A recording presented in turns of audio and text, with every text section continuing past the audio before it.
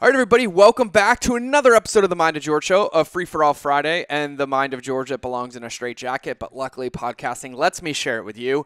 And speaking of straitjackets on the mind, I have to give a proper intro to my friend who's on the podcast today.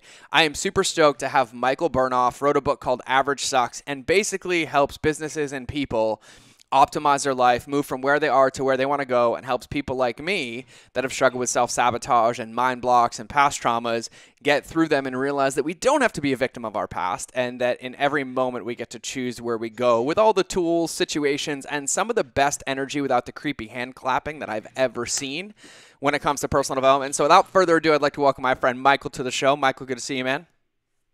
I appreciate it, brother. You'll be zero hand, like that's all you get is hand clapping right there. That's the creepiest we get, George. So it's exciting to be here. I appreciate the invite, and let's change some lives. Yeah, man, I'm stoked. And we were overdue for a catch up, everybody. So I just said get on the podcast, and we'll just catch up there, and we'll call it a day. Yep. And so, Michael, the first question, this kind of kicks everything off for everybody on my show. But when you think back, you've been in this game for a long time. You've been doing personal development. You've been doing business. You've been doing high-level coaching. You've just been helping people transform their lives. But when you look back and reflect on yours and Deborah's journey, what was the biggest mistake that you ever made, and what did you learn from it? Interesting. Biggest mistake overall, or the one that I keep on making that I'm looking to get out of? I mean, you tell me which one. I'll go either direction. Let's go both, because we don't have a short show. So let's go both. Okay. No, number one is hiring myself. That's it. That's the biggest mistake I made in business. Is looking for me has been the biggest mistake I've made over the years. I kept on bringing on people I like, I enjoy, I want to hang out with. They're my buddies. They're my peers.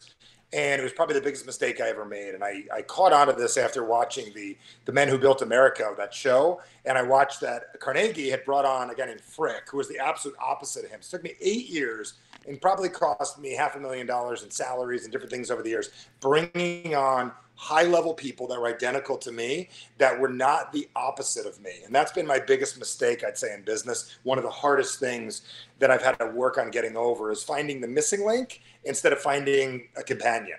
As crazy as it sounds. It's actually a really good one. And so what's the one you keep making over and over? You know, what's interesting is every time we do really, really well, which is all the time, right? We get to this point where we've got this little chunk of space and time. And meaning like we've got extra time, we've got extra money, we're in a good spot, which is predominantly my life, but we get this little bit extra. I get this feeling every once in a while that I can buy my problem away, meaning that I can hire a person, I can get a thing and do it.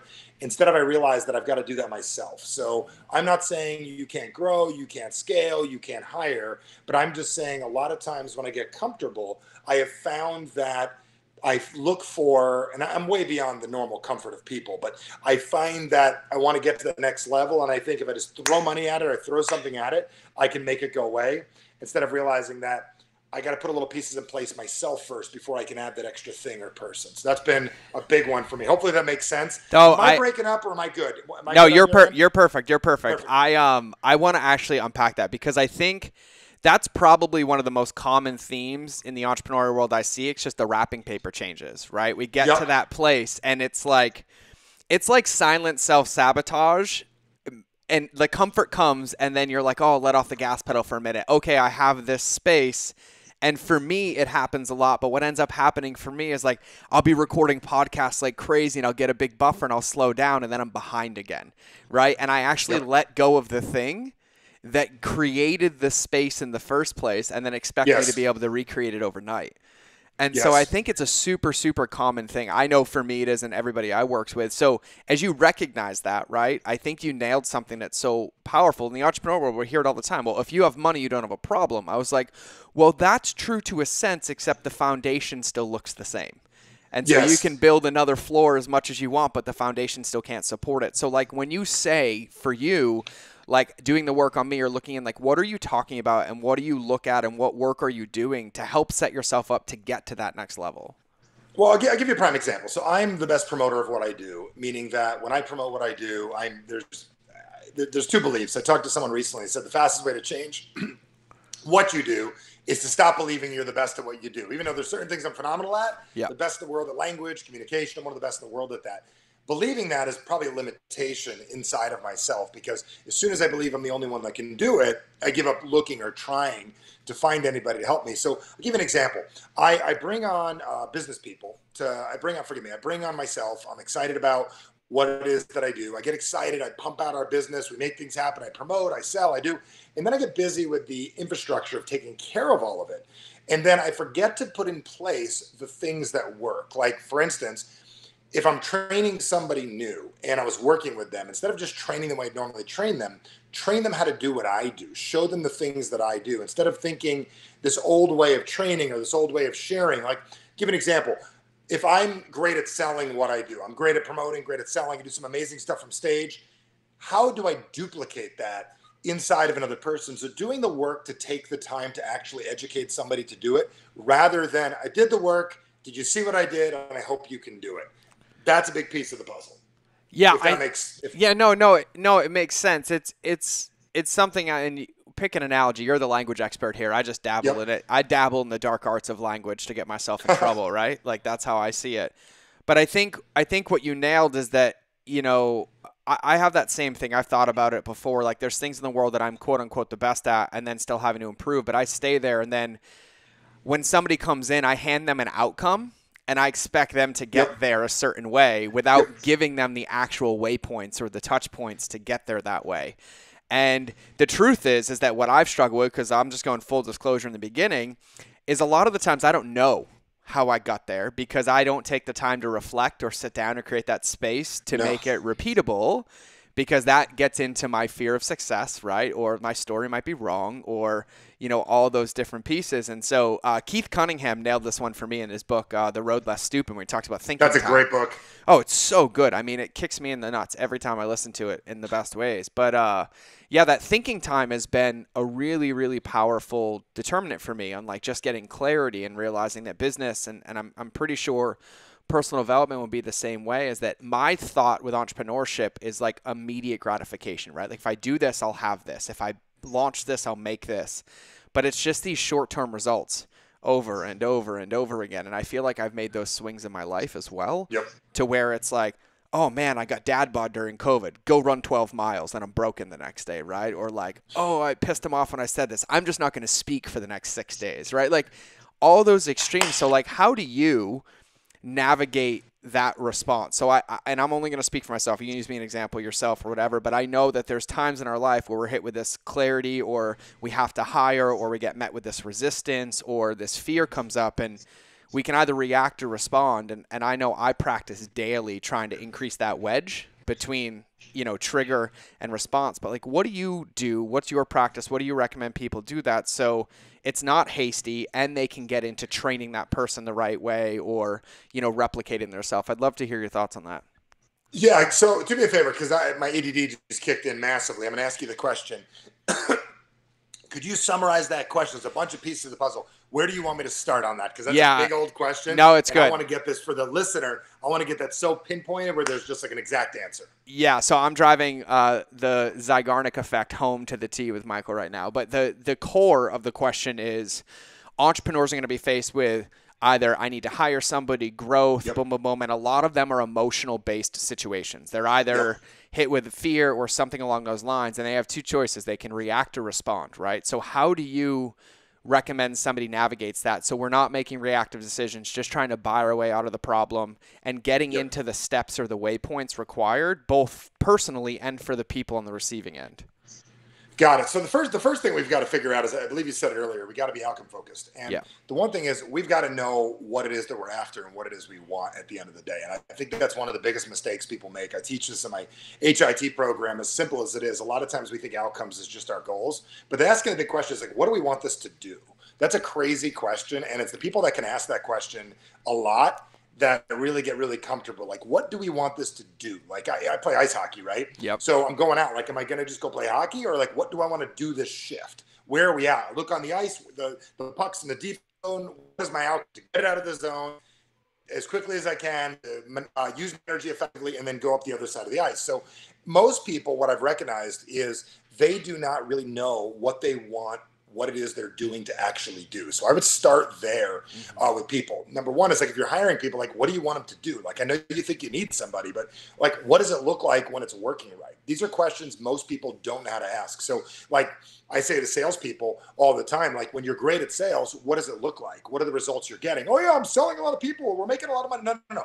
What does it look like? Because if it's just about sales and making money, you're missing it. Quality of life. What is the thing that we're after? So I think the biggest question we've got to ask right off the bat is, what is it that, what is it you're after? What is it you want it to do? Because I think a lot of times the decisions we make in our lives, this is where my book Average Sucks comes in. It's like, a lot of times people think it's about being better than other people, but we make decisions in life. I would say 99% of our decisions we make are out of problem mode. We're out of like, something's screwed up, or, oh my God, I got a Band-Aid issue here. Put a Band-Aid on it. Just lost everything. I got to figure it out. So what happens is we get to a point where we're not where we want to be, and we're willing to take anything other than what it is we have, versus ultimately getting what it is we want. So what I always say to people is that if you really stopped and thought, your entire life, even becoming an entrepreneur, came out of damage mode. It's like, you either at a job you hate, you wanted to be your own boss. You wanted to figure it out. You were pissed off about something, and you became an entrepreneur. If any of us thought this through, we probably never would have bothered becoming one, because it's crazy to be an entrepreneur. You got to be a whack job, screw loose person. But then we get so into it, it becomes our identity. So I'd say one of the biggest issues we run into, and where we all need to start, a big starting point is, what do we want it to do? And number two is, when we realize we're here to solve a problem, what is the alternative to this problem? Because we're like, hey, we don't have enough leads. What do we do? Okay. Oh, you sell leads. I'll take you. Come here. But then we're asking, like, what kind of leads do we want? Is this the kind of person we want a relationship with? How long have we worked with this person? So we make very rash decisions when we're not where we want to be. So that's one mistake that all human beings make, and entrepreneurs especially. So hopefully that's the beginning of an answer for your question. Yeah, it's super good. So, I think outcome-based thinking is something that I just started to like really, really understand. And this might sound really weird. I hadn't done enough work or forgiveness on myself to even get into outcomes prior to this point. Like, I was using entrepreneurship as a tool, right? Like, I knew where I wanted to go, but when it came to like being able to describe it with texture or detail or an outcome, I couldn't go there. I like couldn't think about it. There was like this block. And so I had to kind of like, I don't want to say earn the right, but I kind of had to go through some licks and lessons to get into that clarity. Yep. And so now that I have that outcome-based thinking, it started to change everything for me. And I'm noticing a lot more alignment, but also requires a lot more patience on my side, right? Because I'm healing from that dopamine and gratification. So when you say outcome, step one is clarity. And I think that that's probably been the most helpful one for me. And so somebody sitting here like, okay, I have this problem. I need more leads. My website's not converting. Nobody's buying my offer, right? The easy, immediate thing to do is react, knee jerk, jump in, be like, oh, let me get more, and then creating permanent damage down the road, right? Because some of that you're not thinking it through. You're thinking short term, not long term. Yeah. So what are like some of the tools that you can use? Like, so like I use ice baths, right? Like for me, like it's the only thing that shocks me into the present moment. Yeah, ice baths, man. Wake your ass up. Whoo, like you want me present, you put me in an ice bath, right? All thoughts go away, all emotions go away, and I'm in the here and now faster than I could ever get there, right? But I know what it feels like. Like during COVID, like we lost a couple companies. I lost 7 figures, right? Like I felt there were times that if I didn't have the tools in my toolbox, I would have been immobile, like paralyzed, like not knowing what to do because the weight was so heavy. And I have so much empathy and compassion in those moments because I know what it's like to feel stuck and frozen, PTSD and all those other things. And so, we're like, oh, have outcome, have clarity. But then once you have it and you get hit with that resistance, like what are some of the tools or processes or things that people can do in their life to help them navigate those times? Yeah, so let's take a real example here real quick. Let's take let's bounce back and forth, you and I, on this. Cool, let's do it. Take real. Let's play off this real quick. Let's take a real world equation. Let's like I'll take it just on me, but like you got me here and we're live. So let's take Bill the entrepreneur, what he's dealing with, and I'll solve it on the dime because I can give you generic, or I can help you personally, or somebody you've met like right now. Like there's somebody dealing with this on the show. So I'm going to throw it back at you. Yeah, I This love would, it. I believe, be more powerful than the question. Yeah, I got Bill. I got I got a lot of Bills, myself being Bill included, right? So, And I'm plugging you in as we're listening. Keep going. oh yeah, plug me in so our computer doesn't die over here. So yeah, Bill. So Bill, pre the world being shut down, everything was good. It was cruising, things were predictable, revenue was coming in, and then all of a sudden the world gets shut down and locked down. Amazon changes, loses product, sales drop 90%, having to make hard decisions. And now Bill's through that. But it's almost rebuild or relaunch where we are, but there's so many things happening that emotionally it's completely like all over the place. And so there's a lack of clarity, number one, because the state of the world is so crazy and nobody knows what it's going to look like. And then how to find the right levers based on what's there. Now, you do business coaching, so I'm asking about this particularly. So for me, Bill is like, okay, I either have to close this business or I have to make a big shift right now, right? Like my social's kind of working, but it's not converting to sales. The people that I had aren't buying again. I have to go find a new avatar. My product didn't get listed or it's not converting my website. My ads aren't working. But I think the root of it is there's so much that can be done and everything was working and everything broke at one time. And so it feels paralyzing. Okay, so let's play with the words here real quick. And we'll just I say we stay together here because I'm gonna watch this. You're Bill, and the word. So I watched. You're in California, right? I'm in Cali. Okay, so I watched. Not gonna get into politics, but I watched the guy who makes the decisions over there make announcements right around March, and he goes, "California people, please stay home." This is what he said, right? Please stay home. And then a minute later, the LA Times is like, "California's on lockdown." He never said that. Mm-hmm. They said that. So that terminology, lockdown, is designed. It is strategic language to literally lock you down and mobilize you in place. It is designed by media companies to literally make you sit and read, sit and watch, and basically fuck yourself. Get nothing. Does that make sense? I don't know a better way to put it, but it's made to make you go, huh? And be down like this, and they owned you. That's designed no different than Netflix has that little button that makes you go to the next episode of Mad Men or whatever it is that's on next. So it's designed to do that. So one of the things is language is the fastest way to change anything. So I'm going to give you a little technique. This is my favorite statement, is that communication is the most underdeveloped and underutilized asset that we have as human beings to achieving anything you want in this world. I'll say it again.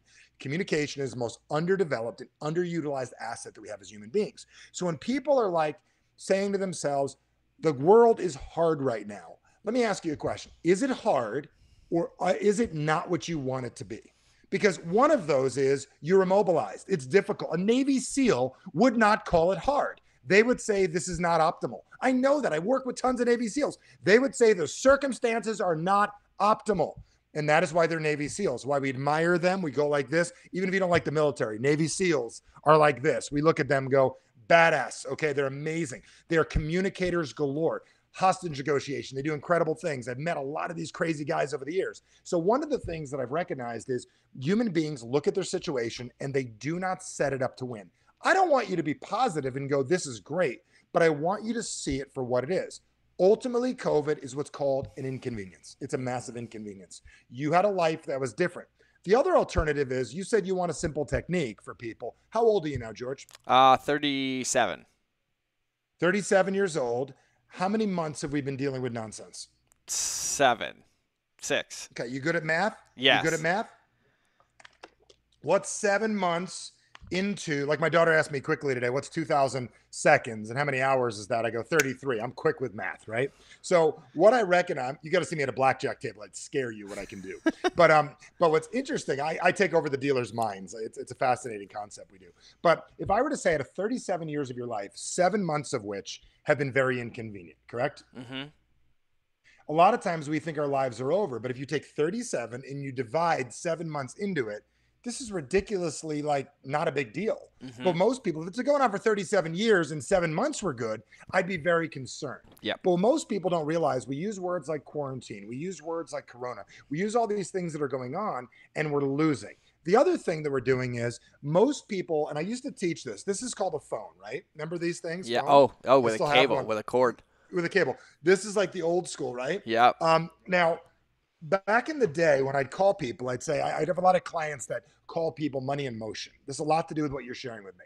And they give people too much credit. So they're calling a guy that he just left Google, got 300 million bucks. He was one of the founders of Google, and you work for UBS Financial. You want to transfer that money into your account. So when you call him, the guy could be 5'6", and you could be 6'5", and you're looking up at them and you're putting him on a pedestal.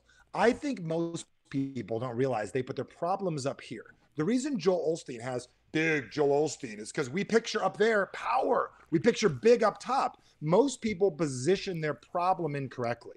Like when we were kids, it was Michael Jordan, Wayne Gretzky, Mike Tyson. That was it. That was it. Okay, Tiger Woods. That was it. Boom, bing, bam, boom. And what did we do? We put him on a pedestal.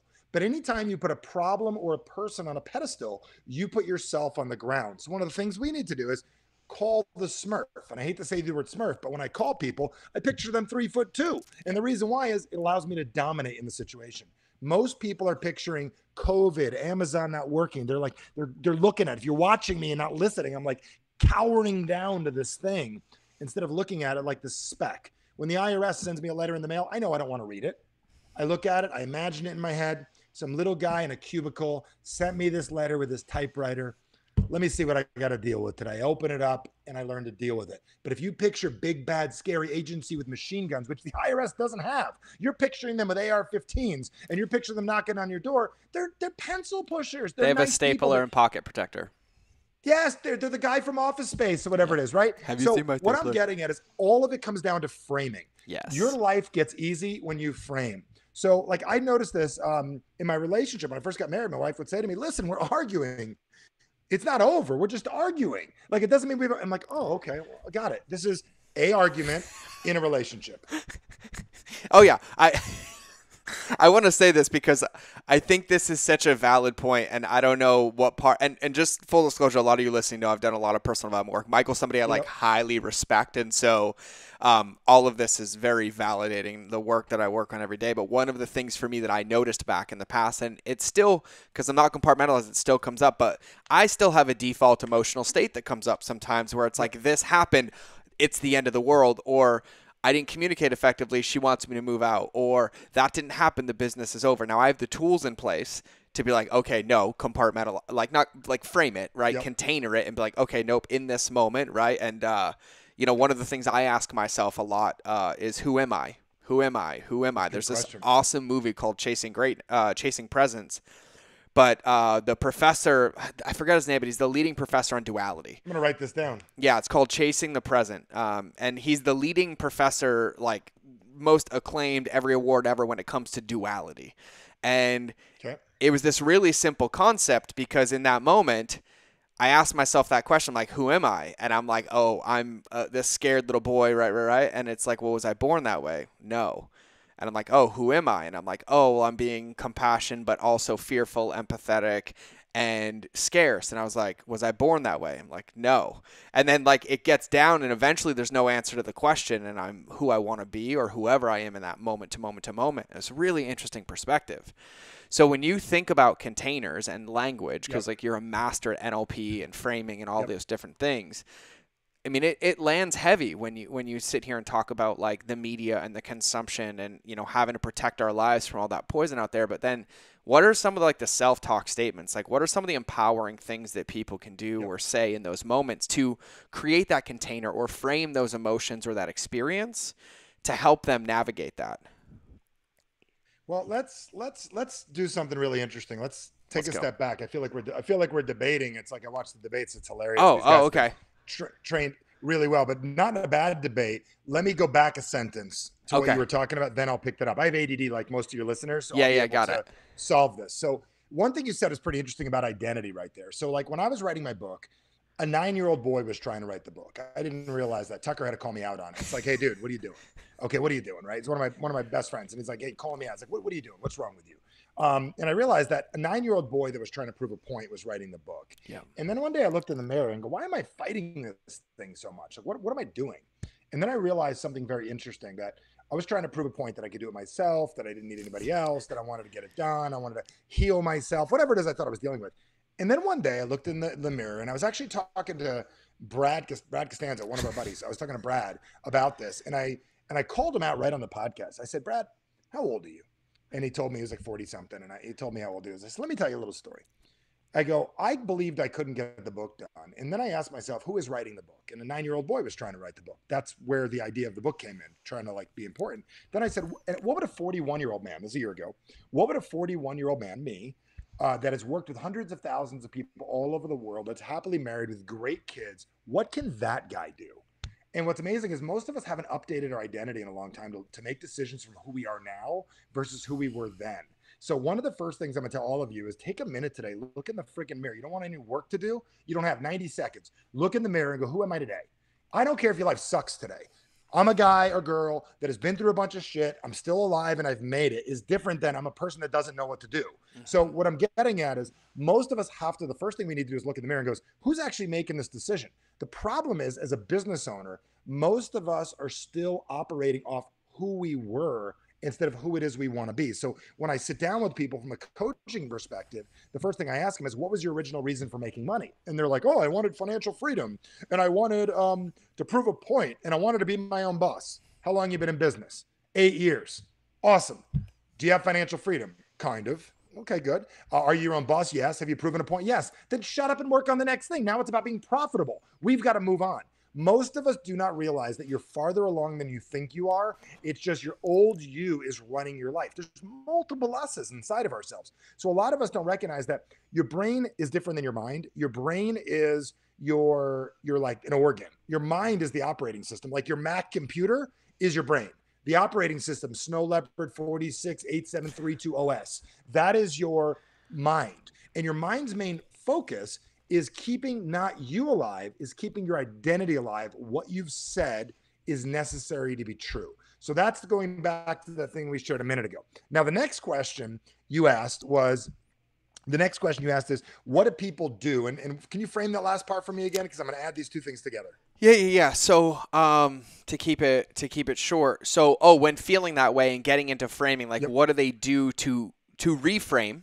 Right. And then take a step forward in that new interpretation, that empowering interpretation. There's 3 things that control everything we do. Number 1 is language. Language is made up of 85 different things. Language, I'm just making up 85. It could be 80,000 things. There's the words, the intensity of the words, the tone, the word choice, the modality of the words, a million things. Number 1 is check your language. And the reason I'd say is there's another way to say what it is you're saying, more intense or less intense. Like, is it a failure? Is it a catastrophe? Or is it an inconvenience? Those are 3 different words with 3 different sets of emotions. So I call it gradient language, but on each side of the word is another way to say it, less intense and more intense. Now you got to ask yourself which way you want to go. Number 2 is pattern. We all have patterns in our lives, and you've got to ask yourself, like right now we have patterns. We have like, what do we do? Like I didn't realize when COVID first hit, I'm a personal responsibility survivor type. Like I actually sadistically do really well during chaos. So when I'm playing hockey and a guy the other day got a blade across his neck, I got a EMT on my team, not EMT, a plastic surgeon on my team, 3 doctors and a lawyer. Everybody runs but me and the plastic surgeon, the people that are used to blood.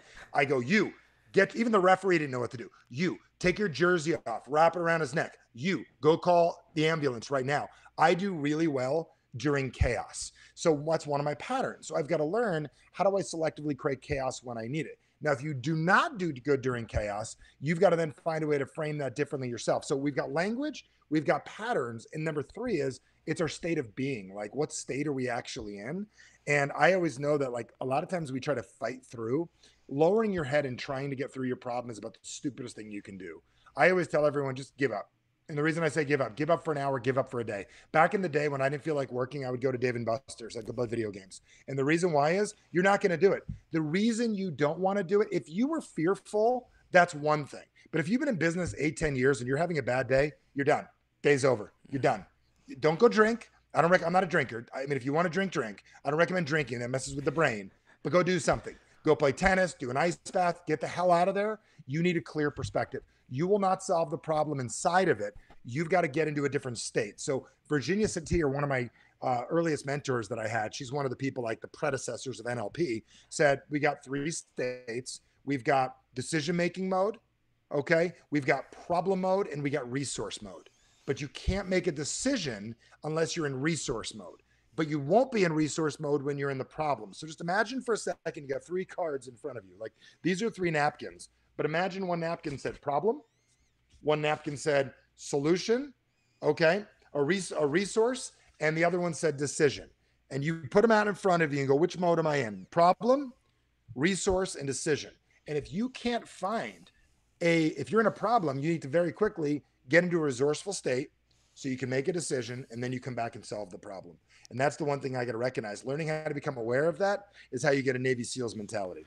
Yeah, man, I love that. Those 3 modes, it's actually similar to how Disney did it when they were doing business. They had 3 separate offices for ideation, for the execution, and then for the critic, Yep. right? But like, I've read about that. Yeah, that same frame is really powerful. And you and I are super alike. And this has come up a lot in my life because I grew up in chaos. I then joined the Marine Corps for 3 combat deployments, and I excelled. You're a devil dog. Yeah, it's somewhere hidden in the corner over here. I excelled. I saw it, buddy. I saw it. Congratulations. Yeah, thanks, man. I excelled in that, but then one of the things that you just said that really caught me off guard in a good way, and I think is going to be super helpful for me, is there's a lot of my life where recognizing that pattern, I made that pattern wrong, that like I was good under chaos or I was good under pressure because I was framing it incorrectly. And you said knowing when to create that or when to turn that on. And so I don't know, can you just expand on that for me? Because that one's super applicable to me, Michael. Like I tend to subconsciously or unintentionally create chaos, right? Things will be good and I'll, lob a bomb, right? Because then I'm comfortable, or like somebody will talk to me, give me feedback, and it'll be completely nothing, and I'll blow it out of perspective so I can win my way back because I thrive in that situation. But you like problems. You like solving things. Yes.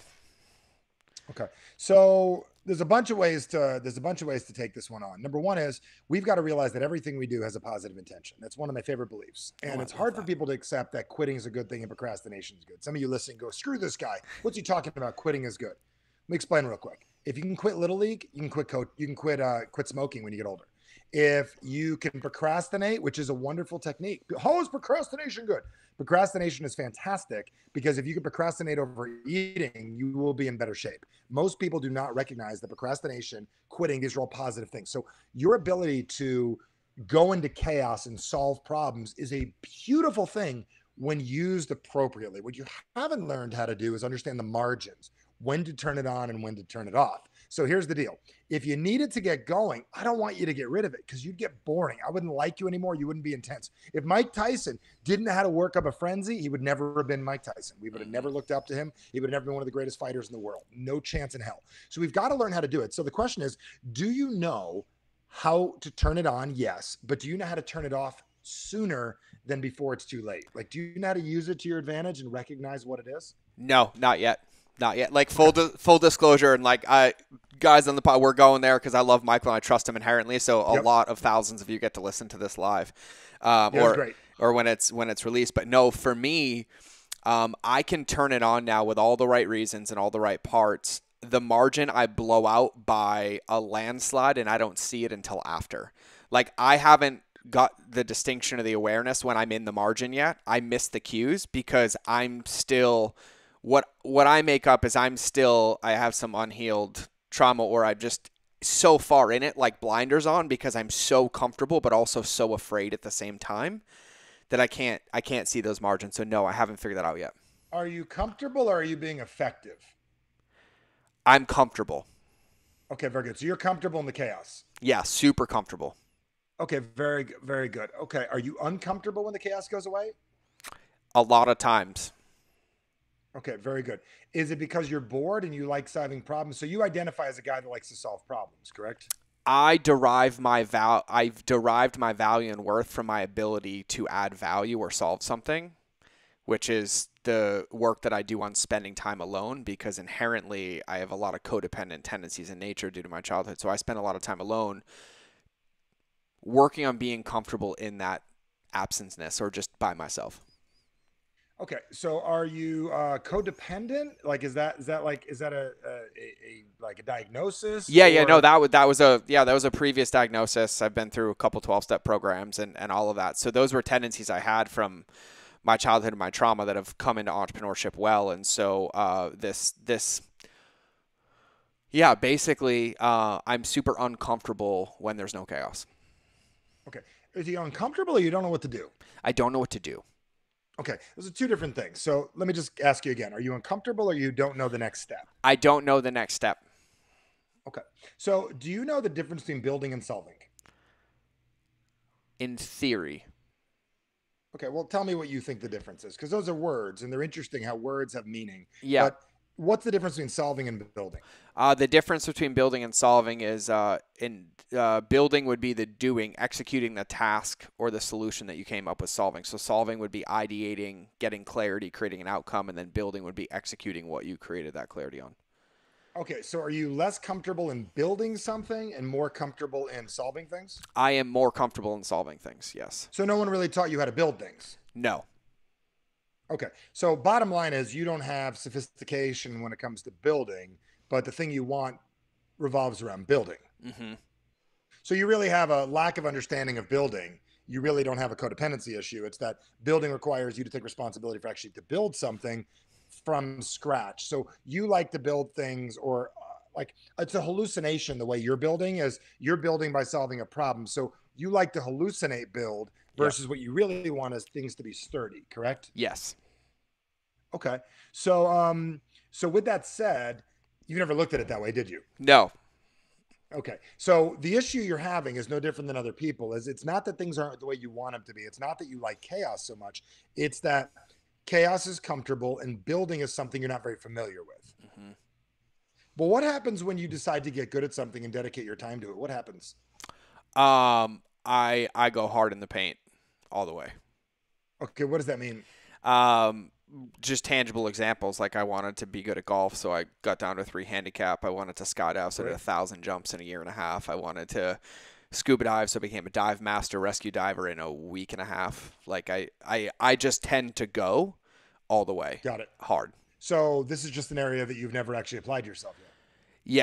Yes, and it comes up everywhere. It comes up primarily in interpersonal relationships. So do you believe possibly, and I am throwing you out there on your show, help you out with this. You had some challenges as a kid. It sounds like parental stuff. I don't know your whole backstory. Yeah. There's some stuff, mom, dad, different types of things, challenges, this, that, whatever, blah, blah, blah, whatever. Yep. We'll leave that where it belongs. We'll let the therapist handle that. But the point is, what I realized, when we stunt our growth, we think we can't grow, and we like to protect versus grow. So my question is, what if you did what I said and you thought about this? Like, what are you capable of today? Like, this is the question that I asked Brad, and I ask you, what can you do from the position you're in? Like, what could you build? Like, if you were to be outside of you and hire you, what could that guy do? If I was to be outside of me and hire me, what could he do? And without the stories, without the because if you hired you, that person wouldn't show up with the drama and the stories and the diagnosis. They would show up with the ability, correct? Yeah, for sure. So and you would never hear about it. Like if you hired them and you paid you $150,000 a year to accomplish a job, what job could that guy do? Yeah, so applicably in my business right now, could write the curriculum for my mastermind, could record the 7 video ads, could develop the email strategy for the next 3 months in a matter of an hour. Okay, that guy could do that. Yes. Because you would hire that guy to build. So the question is, have you put this person in the right job? So what you have this person doing in the Marines, there's like the commander, there's the night watchman, there's the guard, there's PT duty, there's cutting potatoes. Like, what job did you sign yourself up for? Like, what is your automatic job that you're signed up for? Is it protector or is it builder? Because I think you forgot that you know how to protect yourself right now. You know how to use a weapon. You know how to use your hands. Mm-hmm. You know self-defense. You're badass. I think you forgot that you could stop protecting because you've already got that part down. And I think you need to flip into a different mode, which means your identity needs to shift. And I think you just forgot to update your operating system. You're operating off an LG. What was that thing back in the day? You're operating off the old Razor phone. The Razor Remember phone. the Razor? Yeah. R-A-Z, or the StarTAC. Yeah.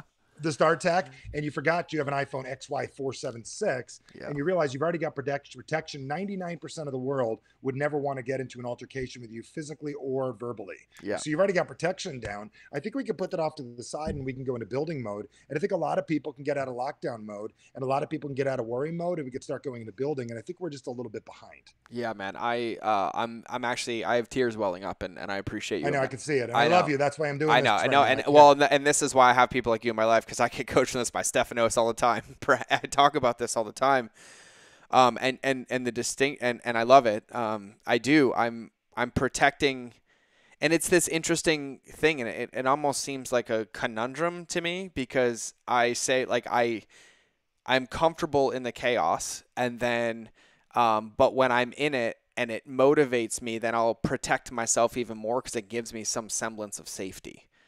Like, it's Okay, this. so you value protection massively, don't you? I do.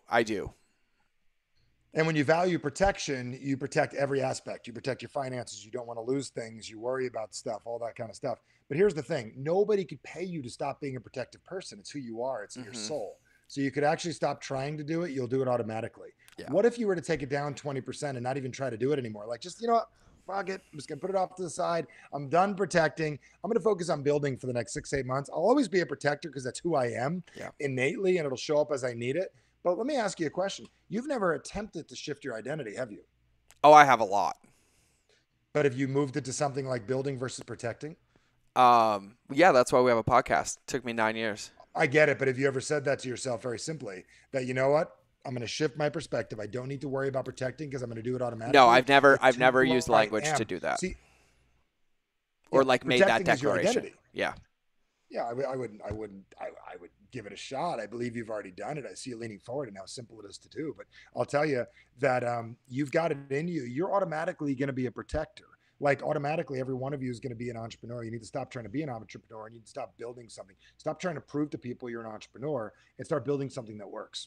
So anyways, that's just a side note on everything. I can't solve everything in one. No, I think I actually think it's super, super powerful. Not even a side note, like just the main, it's a massive main vein for me. And I know it's out there a lot because, like, as you even said that, and you're talking about like me being the protector, I also will intentionally default to it out of the fear of growth, right? Because that creates vulnerability, and I don't know what it looks like, and I have to build. And it's like I've had these opportunities to declare myself a builder, but I will only declare myself a builder in that container in which I think I can control. And what you're saying is very, very powerful for me. It's very, very powerful. I think it's powerful across the board. Like when you think about this and COVID and everything, like, like I'm super, super excited, grounded, and emotional in this moment and present because this is the narrative of my life and it applies everywhere. And, I do this work all the time. And, there's parts of a lot of the times I even call the work hard. Like I make the work hard because I'm like, look how hard I can do it. Look, I'm protecting. Look. And it's just recreating all these patterns from, the abuse as a kid, the sexual abuse, the physical abuse, the death in the Marine Corps, all that stuff. And I've never intentionally shifted the identity. The reason you like it to be hard is you get more validation when it's hard because you want to prove that you could do something. Yeah. And we love things to be difficult. That's what entrepreneurs, we're sadistic. We like things to be hard. And I can only speak to this because I understand it and I've been through it. We want it to be hard because we feel like we'll get a double reward or a double validation. Yeah. Wake up call is this. You don't get extra credit for being harder. Okay. A win is a win is a win is a win. It depends what you're after. So if you're a basketball or hockey or football, whatever it is, when you win, you won. Whether you beat a good team or a not good team, a W is a W, right? A win is a win. We think we get extra credit for doing something more difficult. That's our ego talking. So for a lot of people, we want to find that instead of realizing your job in life is to make your life easier than it is, not to make it more complicated. So the reason you're doing it is, and I don't need to explain it, whether you're trying to impress your dad or you're trying to show someone how tough you are, prove a point, whatever, finally get love that you never got, whatever that story is. And the reason when I hear people starting to use the word trauma, I think about that. It's like that word is so debilitating in a lot of ways because trauma means permanent scar that cannot be gotten rid of. Bottom line is, like, when I talk about AA, a lot of times I always say step 13 is missing. And step 13 is after you've been sober 3, 4, 5 years. Step 13 is I used to live a way that didn't work for me. It's a better way to put it. Step 13 is declaring I'm different now. And really owning that instead of I'm an alcoholic. You've been sober 50 freaking years. You don't need to declare you're an alcoholic at 50 years sober. I think you'll be okay. You've been sober more than you've been drunk. But the point is, and I don't mean no disrespect, I've been around Bill W's program for a long time. I don't drink myself. But the point is, why I'm bringing this up to you and why it's important is is understanding that we need to leave that where it was. You are not that person anymore. And that's a big piece of the puzzle. A lot of us have to realize it's not March anymore. We're not in lockdown anymore. We just have a different world than the one we had prior. And we need to accept, okay, things aren't the way I want them to be. How long am I going to cry? And then we got to move on. Yeah, man. Yeah. Thank you for that. Thank you for that. I don't know what that does, but it does something good. Yeah, of course it does. I mean, and just so everybody know, watching or listening, we're on video, and I know Michael really well, so I know he's watching everything I do with my body, like leaning in and do it. And this is his absolute mastery. But Michael, one of the things for me is, what that simplified for me is, I've been in this game for a long time, doing this work and having it, and it really always comes down to the simplicity of it, right? It really, really. We're not getting an extra trophy, but even that, just simply plugging in or putting myself into one of those mindsets to observe and see where I am, and then creating a different mode is powerful. One thing I did want to ask you about, and I think that this is, you said this earlier, but I think it was prevalent for me, so I know it's probably prevalent for other people. When I started as an entrepreneur, my drive for success was to prove I could be it, right? I could prove I could do it, Yep. right? And then I made it. And then Did it. I kept that belief, and I lost a lot of it again because I felt like I'd lost the fuel. And then a lot of the times through the years, like I was like driven by insecurity, I was driven by fear, I was driven by external validation. And then, there are times in my life where I've been grounded and present and not really knowing how to value myself. And I was afraid, and I've had moments of like, in those moments, I don't know what to do, right? Like, what do I do? Where do I go? And, we talked about it with building, but I just think, I don't know. I just don't think this topic is talked about enough in entrepreneurship because it's so easy to live in the hustle culture that should be cancel culture. And I just think it needs to be talked about more. So yeah, I don't know. I don't know if you have any other thoughts on that. Because when you said it earlier, you're like, we build something to do it, but then you don't change your identity. Like, oh, you wanted to create financial freedom, then you did it. You wanted to do this, then you did it. And the thing that I struggled with is that when I was in those moments, when I started to shift, I felt like I had no fuel. Like I felt like I had no energy because I didn't know the outcome or the clarity, and I wasn't trying to prove anything anymore. And so I felt, it took me 6 months, by the way, like when I walked away from my company before I like really got into flow again. It was like 6 months of going to Dave & Buster's. This was 2016, when I walked away from. And that's okay. Yeah. And that's the part people don't get. That's okay. We live in this world. We think we have to push all the time. You don't have to be on all the time. That's the part most people don't get. You do not have to be on all the time. Yeah. So when I talk about this, your original reason for going into business, the reason I love that question, I ask people that, they tell me, and then I look at them and go, have you achieved that already? They say, yes. Okay, great. Are you willing to stand on top of that now and build from there? You can always go back there, or be willing to stand on the fact that you've already pulled that off. Our reasons for things change. Like I'll give you an example. Like I had trouble exercising in my mid 30s. Couldn't figure out why I couldn't do it. I'm an athlete my whole life, played hockey my whole life, gaining some weight, not feeling good. Why can't I exercise? And I realized my original reason for going to the gym was a 15-year-old boy was playing ice hockey, wanted to defend myself. I wanted to impress women. I wanted to look good.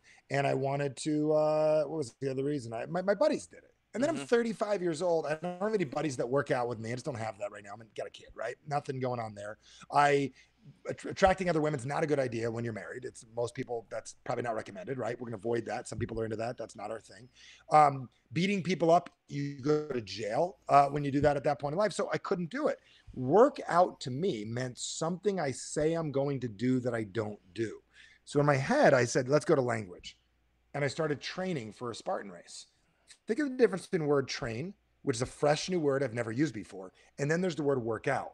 Most people, the word entrepreneur needs to never be used again. I know you want to impress people by it. It means you work hard. It means you think you're special. Stop thinking you're special. It's your issue. Entrepreneur leads to the death graveyard of impossibilities and burnout, right? Leads to that Gary V grind and hustle. I don't want his freaking life making a video every day of the week. I never seen his kids unless he's got a system I don't have. The dude's obsessed with working. Glad I'm not the only one that said this, because I've said this publicly before. I'm like, well, training your children that work is more important than them because you never see them.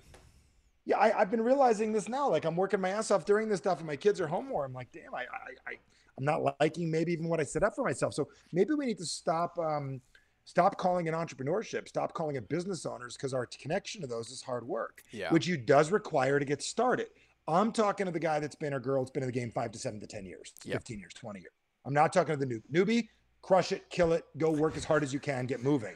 But for the people that have been in the game a long time, maybe we need to evaluate what we even call ourselves instead of realizing, okay, I'm building something that allows me to do this. I'm not a business owner. I'm seeking out opportunity. I don't want to be cheesy about it, but like when I ask what your original reason for going to business was to impress people or to prove a point, then you're a decade later, you're looking to do the same thing. We got to mature past that. So the part of that is relanguaging it is. So I went from working out to training, and now training is not hard. It's something I work towards, and it's got a target. Now I train my body and my mind. Yeah, man. Well, and it comes back to what we talked about in the beginning. Like, what is the first step? It's having an outcome, like a clear outcome. Yep. And, you know, back in the day when I used to do personal development, it was like you can't hit your new destination when you're staring out the back of the boat, right? Like you're just going to sink the Titanic. And so I went through something similar, by the way, in my mid-30s about like the fitness, because I went from this hard Marine CrossFit competitor to all of a sudden I was like hating the gym, not getting up, eating like crap. And it was I was trying to out-train my past instead of like looking at something that I wanted to accomplish. And I think that's super there. What Mike Michalowicz calls it, you might appreciate this. He says you're never allowed to call yourself an entrepreneur for the same reasons. Call yourself a shareholder. He's like, because your performance and your payment is directly tied to, you know, the success of your company, what your hands are in. And I think it's a really, really novel point to not own those labels and to not carry those around. Huge. Right. And so that one was a big distinction for me. Yeah. And it's funny because I've, you know, probably met 300 people since I read that book. And I've said like, oh, what do you do? I'm like, I'm an entrepreneur. Oh, I'm a shareholder. And they're like, all right. And I still correct myself. Right. And it feels like the word entrepreneur is like toxic tongue for me at this point. And I haven't like broken the habit because it was a really powerful label for me. I was like, look, I'm the only person in my family that didn't end up on drugs, dead, or in an addiction facility, and I own things. And so, you know, like there was a part of me until probably 36 years old that just wanted when anybody from home, like people I don't talk to, or if that magical Facebook friend adds me 25 years later and they ask or see what I do, I'm like, look, I fucking made it. I showed you. And at the same time, it wasn't really doing anything for me, right? I wasn't spending more time with my family. Here's the cool part. This is why I married the right woman. My wife would look at me. Of course you made something. Now what are you going to do? Yeah. That's what my wife would say. That mine too. So if you actually saw you for what you were, you wouldn't be impressed by what you've done yet. How tall are you? 5'7". How big do you play? About 6'10". You sure? Are you sure you're not playing 5'1" compared to other people? You sure you're not playing 5'1"? Compared to what you're capable of in your heart, how big are you playing? Maybe you got it wrong. Let me ask you a question. Yeah, you're right. How good are you at sales? How good are you at sales? Really good. Okay, compared to Bobby Axelrod and Billions, how good are you at sales? On a scale of 1 to 10, like a 3. Okay, so my question is, why do we keep on telling ourselves we're 10s? Our biggest issue in life is we think we're great. That's our biggest fuck up. Well, then why are you the greatest in the world at language? One of the greatest, and that's specific marketing. I'm kidding. I love you. And let's really play with that for a minute. I believe that for marketing purposes and for belief systems, but then I have to regulate myself. Said I know I just said that, but I need to continue to own that. Totally. That's a particular area of my life. So now here's the deal. I've been working on it 20 years. You know, I mean, I've been at this a long time. 23 years old, I started. I'm 43 next week. The point is why I'm bringing this up is you got to realize all of us, like I sat down with a sales guy. How good are you at sales? He goes, I'm great. What'd you make last year? I made 92,000. Great. Compared to how much you want to make, how good are you? I guess I'm not that great. Yeah. So the point is, if all of us recognize we're not as good as we think we are, that is your day your life changes is when you accept you're not where you want to be. Yeah. That is the most beautiful thing. So I learned that you live in the life you have. When you were in the Marines, said, I don't want to do this anymore. You said, I don't want to be here anymore. Yep. What else do I want? I'll be an entrepreneur. Never thought it through. Started building a box, made an identity. I'm an entrepreneur. I struggle. Got some people that are going to cheer you on. You built your box, I call it, your average. Yeah. You built this box for your life, but everything you want is outside of it. So there's 3 ways to get where you want to go. I'll give it to you real simple. Number 1, build a ladder. Get out of where you're at. It's very hard, but build a ladder. Good luck learning how to build a ladder without any wood. Number 2, lower your head. Try to get through the wall. That's what we do. Doesn't work. Number 3, let somebody help you very hard. And number 4 is outgrow the wall. And how you outgrow it is by working on becoming honest. And here's why I say this is if you actually would look in the mirror and go, I'm not as good as I think I am, and I'm actually capable of 10 times more, that gives you room to grow, and it makes unlimited possibilities and massive insecurity in the same breath. But how cool is that? Your Yeah. insecurity is that you're capable, you just don't know how. And then all you got to do is figure out how and grow again. Well, That's my excitement point. no, I love it. And two things, because everybody listening, Michael and I have spent a lot of time in person together, couple, and I love going Yep. back and forth. But in full disclosure, there's a lot of times that I hang my current value on my past achievements, and that keeps me small. And it keeps me in that box of average or comfortable. And so, like, I love this conversation and appreciate it, because there's been some big shifts even as of late, like different levels of noticing that and where I can improve. And it's funny because for the first time ever, I've brought in outside help, like 4 people better than me in all these areas that are helping me get there, coaching Right. me and building with me. But one of the things that you just said, and you said this earlier, and it's been an open loop for me that I want to close. One of the things that I caught subtly is when you were talking about language, I forgot the 2 words you used, but you just used another one of insecurity. And my immediate go-to is noticing how there's no negative meaning on the word. It means opportunity. It means possibility. And there were 2 other ones you used earlier too.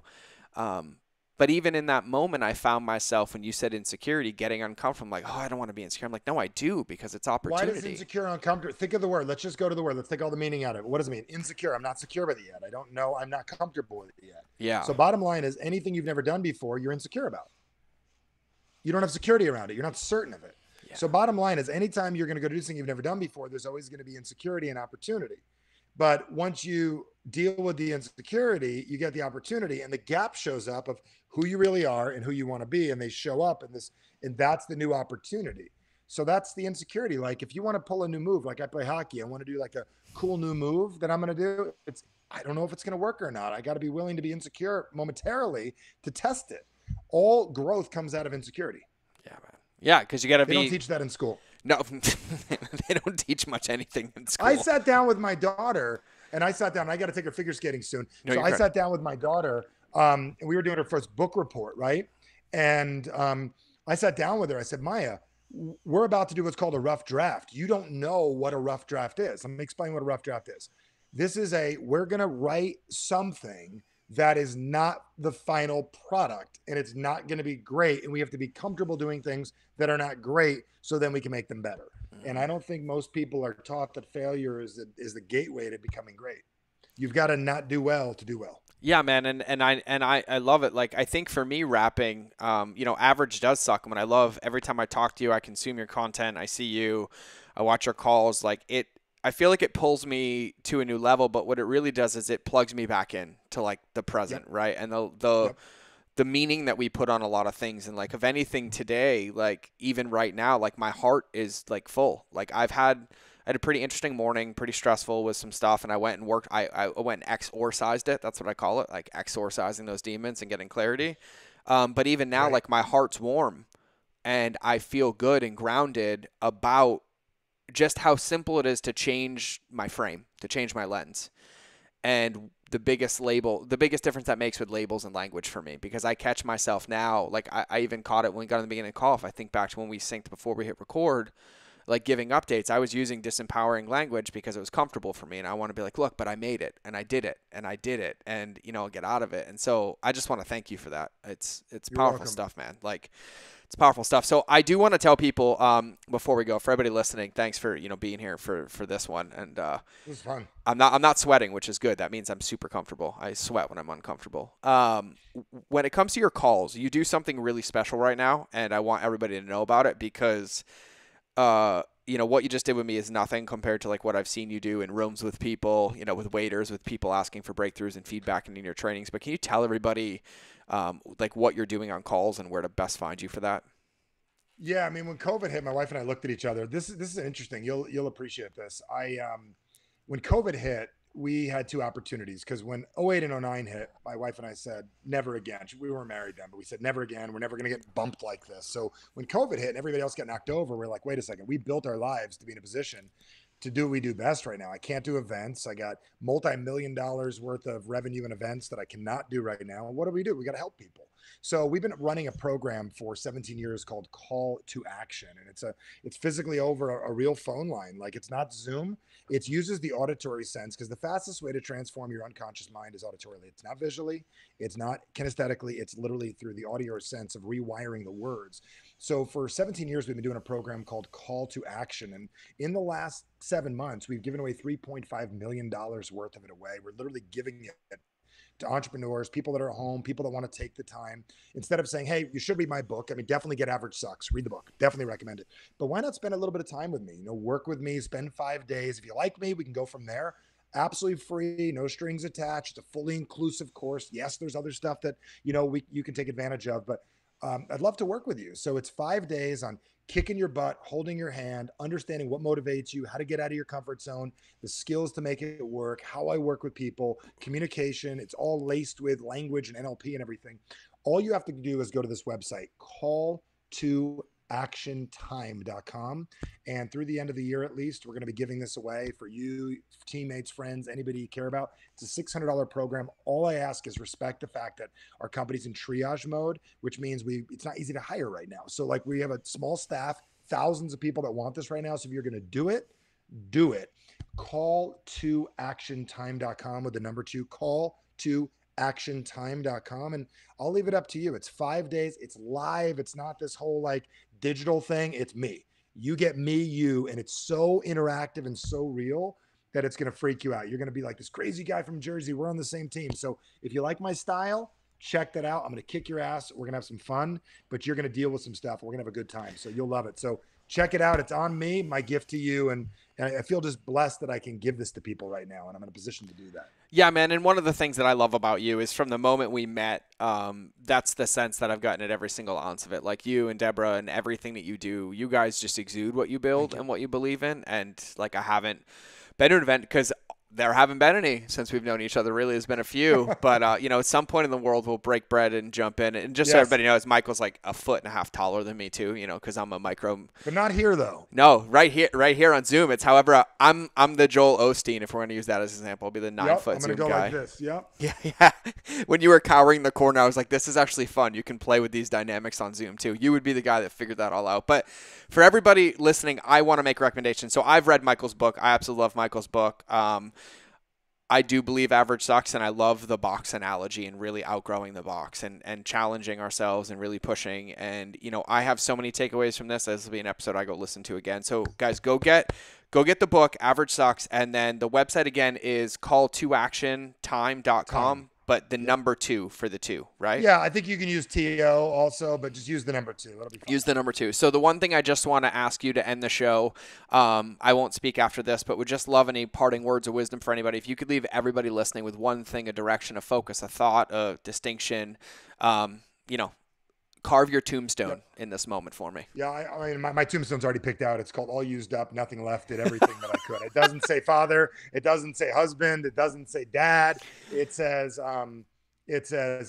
all used up, nothing left. I'm just going to put it like this, is that your future hinges on your ability to effectively communicate. And although you were not taught this, although you may not have been shown it in school, or no one sat you down, it's your responsibility from this day forward to own and dominate the communication in your life. And the first place to look, like one of my goals and my missions in life, and I want to leave you as part of this mission, is to realize that communication is an answer for everything. Before you go to harm yourself, before you go to pick up the bottle, eat food, do anything, pick up a phone, recognize there's a way to communicate everything you do better to get the result that you're looking for. So look to communication as a solution to everything you want in this world. And I'll leave it at that. Well, thanks for being here, and I'm not going to do anything to steal that thunder. So, guys, thanks for listening to the show. Make sure you subscribe, leave a review. Go grab a copy of his book, Average Sucks. Go sign up for calltoactiontime.com. Get on there, and most importantly, from this point forward, remember that relationships will always beat algorithms. See you guys in the next episode.